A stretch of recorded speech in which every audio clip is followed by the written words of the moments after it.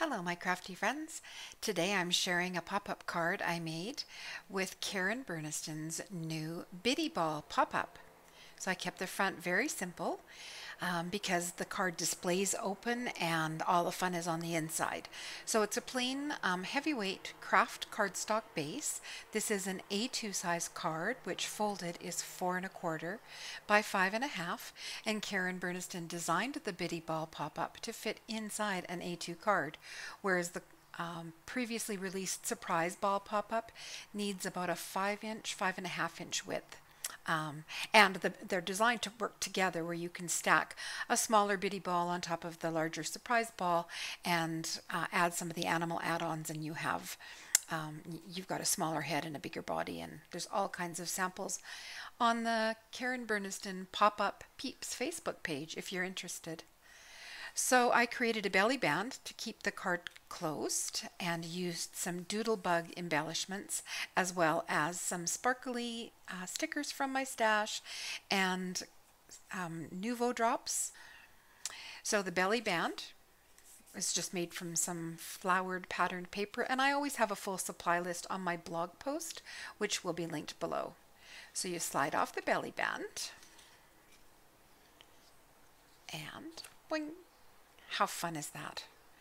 So that is the new Biddy Ball pop-up.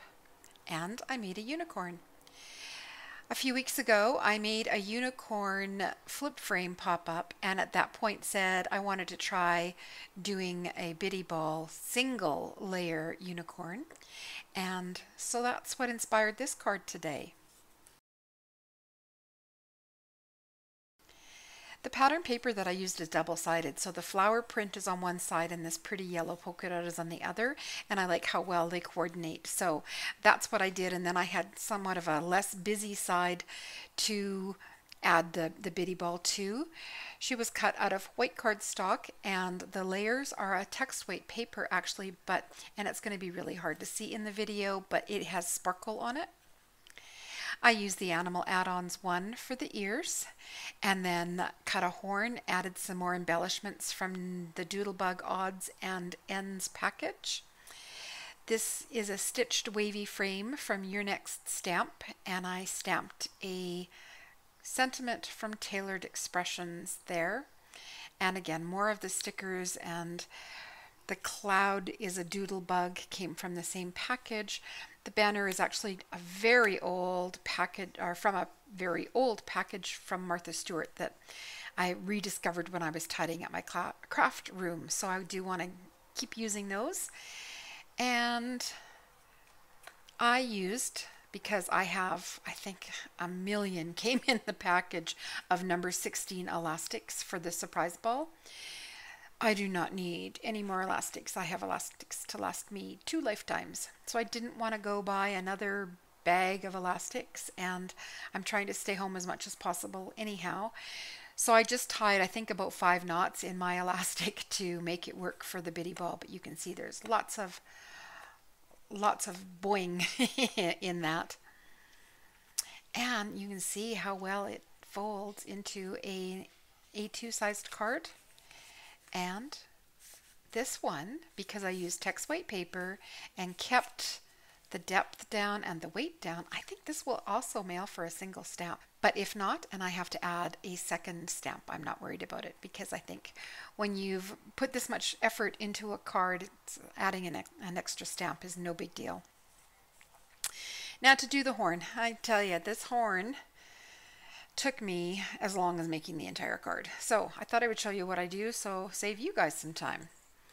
Basically, I took a triangle of the gold glittered cardstock.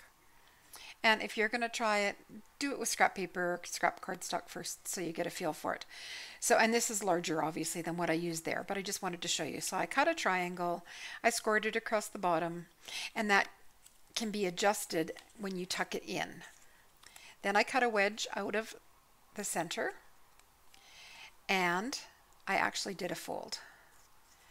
Now I didn't crease the fold really strong. I just want to be able to fold around the Biddy Ball. So let me pull this up a little bit, and you can see inside here how one half goes on either side of the corner of the bitty ball there.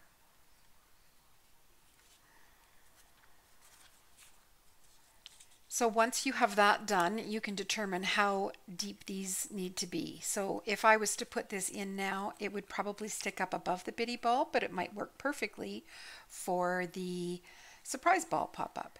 So it's a play as you go. I don't have precise measurements for you. Again, it will depend on what look you're going for, what supplies you're working with, but I wanted to show you that that's how I came up, in the end, that's how I came up with a horn that worked for my unicorn bitty ball. If you enjoyed my video, give me a thumbs up and subscribe to see more of my interactive cards. And that is it for me today.